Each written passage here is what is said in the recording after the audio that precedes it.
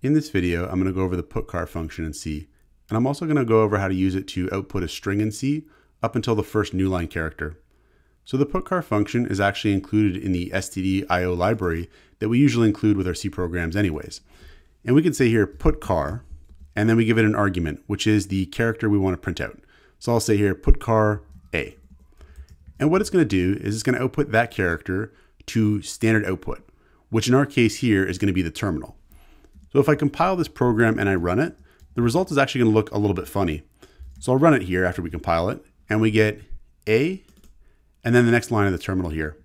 And that's because we output the character A to the terminal, but then the terminal is going to immediately start up again after the program is finished running, and we just get the next line of the terminal right there.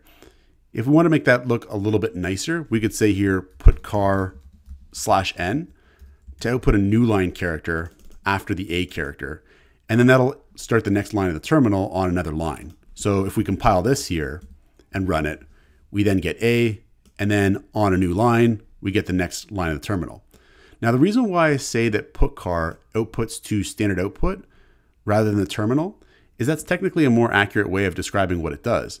So normally when you run your C program on the terminal like this, standard output is just the terminal itself. So that's where our output is going to go, is on the terminal. But standard output can technically be redirected to be something else. So I could say here ./d greater than t, and I'll say t.txt. And so what I'm doing here is I'm redirecting standard output, and I'm setting standard output to be this file. So that means our output's actually going to go there. If I say cat t.txt to read the file, I see that the file now contains A and a new line. So technically speaking, just so you know, standard output doesn't have to be the terminal. It could be redirected to be something else. So let's actually use putCar now to output a string up until the first Newline character in a string. So we'll make a string here first. We'll say car_s is equal to this is the way. We'll do a new line, and then we'll say again ... And then we'll make a function to use putCar to output this string up until that first Newline character here. So we'll say void print until Newline, and then we'll say car*s because this function is going to accept a string as an argument. And we'll provide a definition of the function down here, and then we'll call it with s as an argument. So the way we're going to solve this problem is we're going to have an index variable that's going to start off at 0, and it's going to go through this string one character at a time, and we're going to use putCar to output each character, and we'll just increment that index each time in a loop to just sort of loop through this string one character at a time, printing out each character. But we're going to stop the loop whenever we encounter a Newline character.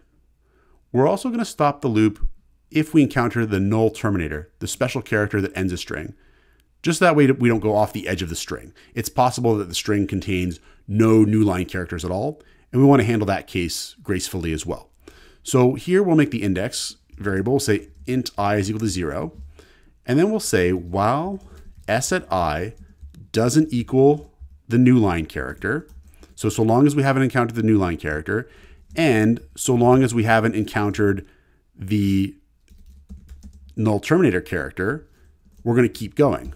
And what we're going to do is we're going to use putCar to output s at I, and then we're going to increment I.